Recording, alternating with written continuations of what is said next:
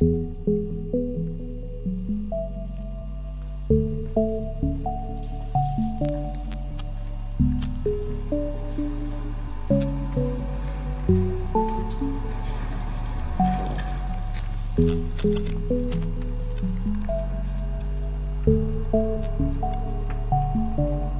world is a college of corporations, inexorably determined by the immutable bylaws of business.